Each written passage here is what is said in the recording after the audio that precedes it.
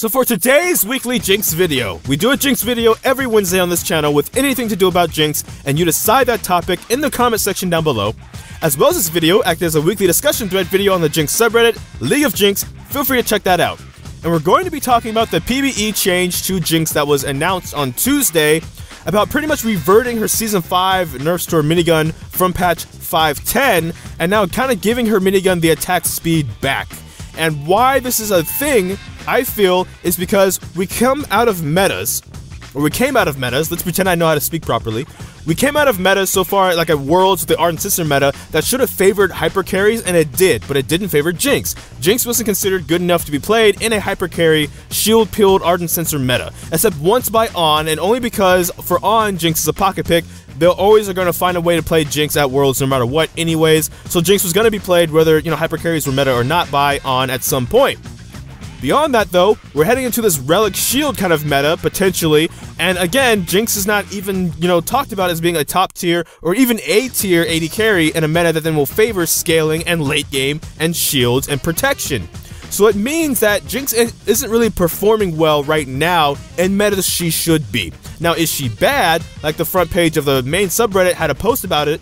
Well, not necessarily. The general consensus was, she's not bad actually, she's not even the worst AD carry. It's just that other AD carries offer more than she does, even in her own strengths. So there's no real reason to ever pick her, unless you're just a Jinx player and just really want to play Jinx, you just like the champion.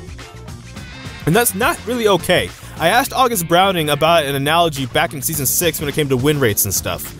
And the general question was kind of like, hey, how do you know when a champion is weak because they need buffs versus they're weak because the meta doesn't favor them? And this isn't his answer verbatim, but it pretty much was on the lines of he used Tryndamere as an example. And what he said was, if Tryndamere was doing bad as a split pusher and a meta that doesn't favor split pushing, there's a good chance the meta is more of a problem than him needing buffs. So probably maybe some buffs might come through, but not necessarily. They might have to wait for a meta to shift. But if Tryndamere was poorly performing in a split-pushing meta where he should be strong, that's a good indication that he probably needs buffs. In his niche, and what he should be good at, he's still not doing well or outperforming others enough that something's wrong there. Jinx, then, it's the same kind of analogy. Hyper carries a meta. A lot of shields and peels, which people say Jinx can only be meta if there's shields and peels. Well, there was a ton of them. She's still not meta. She's still not considered good enough. And anything but low elo, only because low elo does not know how to close out games, so she can reach late game more often. But these changes are designed to help Jinx in mid, not really even mid, but just high elo and pro play. She's not been viable there for a while now, even if she's been viable in, let's say, gold and below. And so they want to kind of change that a bit.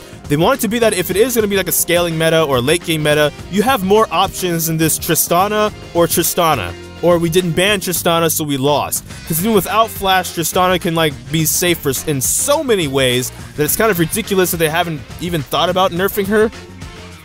Whatever. Totally not biased. But anyway, that's what today's video is about, discussing this Jinx change, why it's happening, and what do you think will come from it? Do you think it's actually a decent buff? Do you think it might be too much of a buff? Or do you think it's actually just fine? It'll help Jinx in a meta she should be strong in without making her out of control and having to be nerfed later. So, thank you so much for watching this video this far if you did. I don't know which video will be next, because life can be quite a mess. So until next time, take care from the Fire Gridai FS. Thank you for watching.